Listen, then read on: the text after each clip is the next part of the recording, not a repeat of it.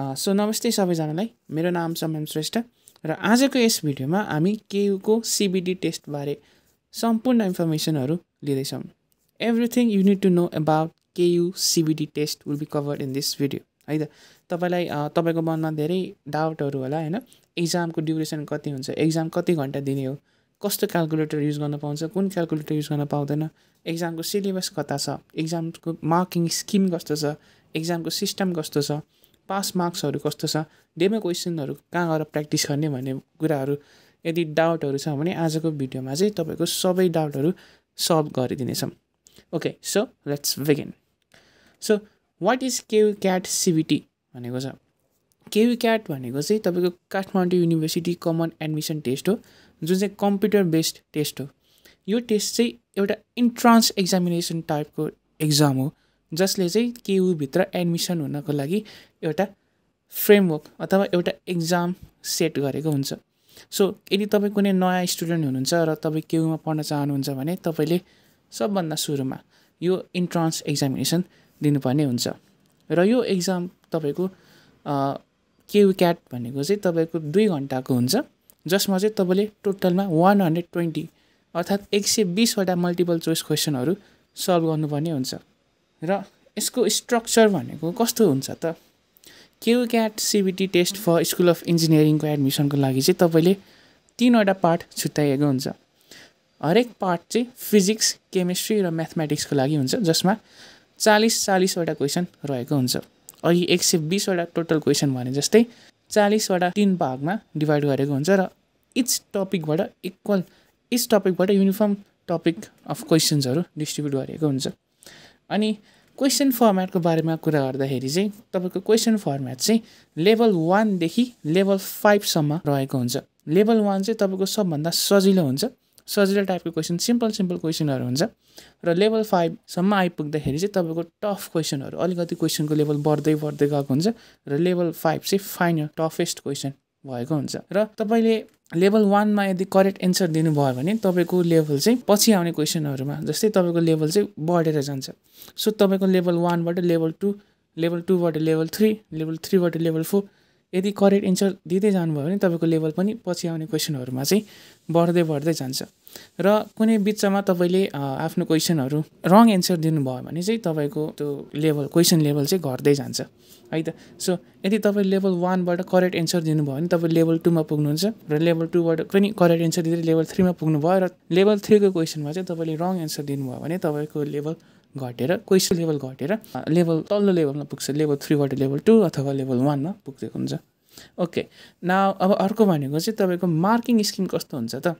हामीले लेभल 1 देखि लेभल 5 सम्म क्वेसनको लेभलहरू बुझ्यौँ, तर मार्किङ स्किम चाहिँ तपाईको सुरुमा 0 स्कोर हुन्छ, किनभने तपाईँले सुरुमा कुनै एन्सर दिनुभएको हुन्न, तर तपाईँको हरेक स्टुडेन्टलाई चाहिँ सुरुमै लेभल 1 बाट क्वेसन सोधिन्छ र लेभल 1 को बेसिक मार्क्स भनेको चाहिँ तपाईँको बेसिक स्कोर चाहिँ 11 मार्क्स रहेको हुन्छ।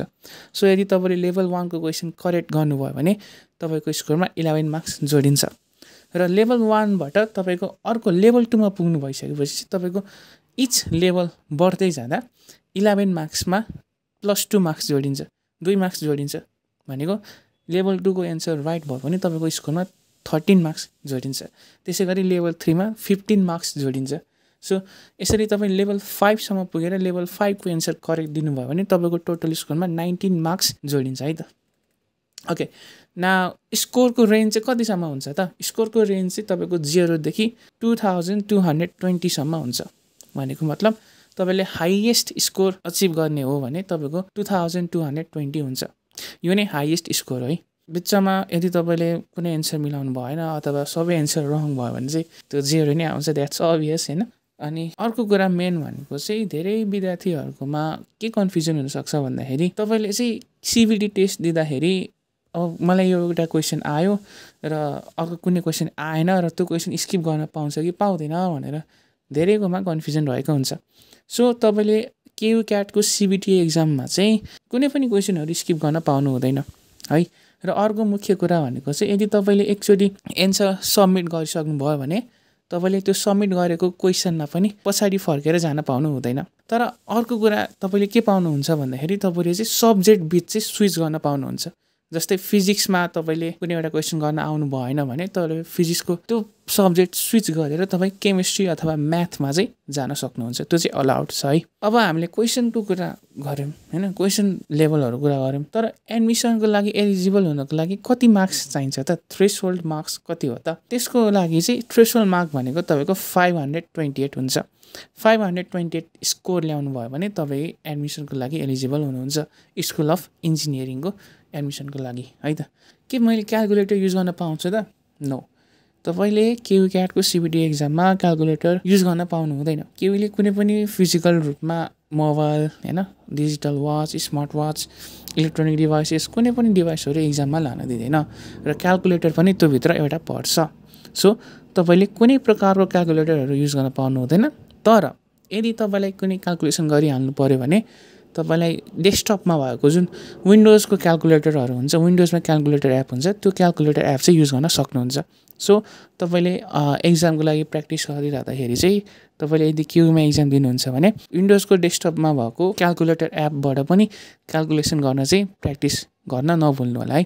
र अर्को कुरा भनेको चाहिँ तपाईँलाई रफ गर्नको लागि चाहिँ एउटा प्लेन पेपर चाहिँ दिएको हुन्छ, त्यो चाहिँ प्र्याक्टिस गर्न अथवा रफ गर्नको लागि चाहिँ दिएको हुन्छ है त। र मेन अर्को कुरा भनेको सिलेबस चाहिँ तपाईँले स्क्रिनमा पनि देख्न सक्नुहुन्छ र यसको लिङ्क म डिस्क्रिप्सनमा पनि राखिदिन्छु, डिस्क्रिप्सनमा पनि छ लिङ्क, त्यहाँ गएर पनि हेर्न सक्नुहुन्छ। सो हरेक च्याप्टरबाट 40 वटा टपिक्स छ। सो 40 क्वेसन्स होइन, 40 questions each for physics, chemistry र म्याथमेटिक्सबाट चाहिँ 40 वटा टपिक्स छुट्याइएको छ होइन, 40 टपिक्सबाट 40 questions. So that's what KU has set for the syllabus है त। र तपाईँले अब अर्को भनेको चाहिँ मक एक्जाम चाहिँ तपाईँले कहाँ गएर दिन सक्नुहुन्छ त? तपाईँले मक एक्जाम दिने भनेको चाहिँ यो लिङ्कमा गएर हो। यो लिङ्क चाहिँ तपाईँको http:/cbtdemo.ku.edu.np मा गएर तपाईँले गेस्टमा एज अ गेस्ट लगइन गरेर चाहिँ यो डेमो क्वेसन दिन सक्नुहुन्छ है त। एउटा अर्को इम्पोर्टेन्ट नोटिस के छ भन्दाखेरि तपाईँको इन्ट्रान्सको एडमिट कार्ड चाहिँ 19 अक्टोबरबाट आउँछ है। 19 अक्टोबरमा चाहिँ इन्ट्रान्सको एडमिट कार्डहरू केयुले बाँडिदिन्छ, त्यो इमेलमै तपाईँकोमा आउँछ। र यो एडमिट कार्ड चाहिँ तपाईँले कलर प्रिन्ट गरेर ल्याउनु पर्ने हुन्छ इन्ट्रान्सको दिन एक्जाम दिन। र हजुरहरूको धेरैको कन्सर्न के थियो भन्दाखेरि केयुको इन्ट्रान्स एक्जाम कहिले हुन्छ भनेर धेरै सोधिरहनु भएको छ। र त्यसको एन्सर चाहिँ के छ भन्दाखेरि केयुले यसपालि 3 वटा एक्जाम सेन्टर खोलेको छ। त्यो 3 वटा एक्जाम सेन्टर खोलेको बापत उसले केयुको 3 वटै सेन्टरमा फरक फरक एक्जाम डेट राखेको छ। जस्तै बिकेबिएम विराटनगर मोरङमा चाहिँ 4 नोभेम्बरदेखि 6 नोभेम्बरसम्म केयुको सिबिटी एक्जाम रहेको छ भने 8 नोभेम्बरदेखि 10 नोभेम्बरसम्म नेपथ्य कलेज रूपन्देहीमा रहेको छ। त्यसै गरी हजुरको धुलीखेलमा काठमाडौँ युनिभर्सिटीको मेन क्याम्पसमा चाहिँ 13 नोभेम्बरदेखि 29 नोभेम्बरसम्म इन्ट्रान्सको डेट रहेको छ। ओके, सो तपाईँको सबै डाउट्सहरू चाहिँ सल्भ भयो होला होइन। अनि आई होप तपाईँको एक्जाम एकदमै राम्रो होस् and all the best for exam. I will see you in the next one. C yeah.